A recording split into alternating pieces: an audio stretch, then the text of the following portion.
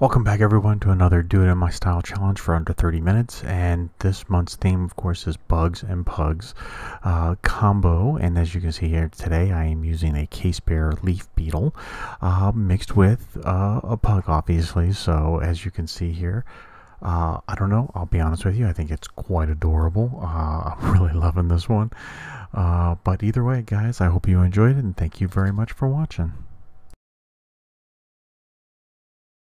Welcome back everyone to another Do It In My Style challenge for under 30 minutes, and this month's theme of course is bugs and pugs combo. And as you can see here today, I am using a case bear leaf beetle mixed with a pug, obviously. So as you can see here, I don't know, I'll be honest with you, I think it's quite adorable. I'm really loving this one, but either way guys, I hope you enjoyed it and thank you very much for watching.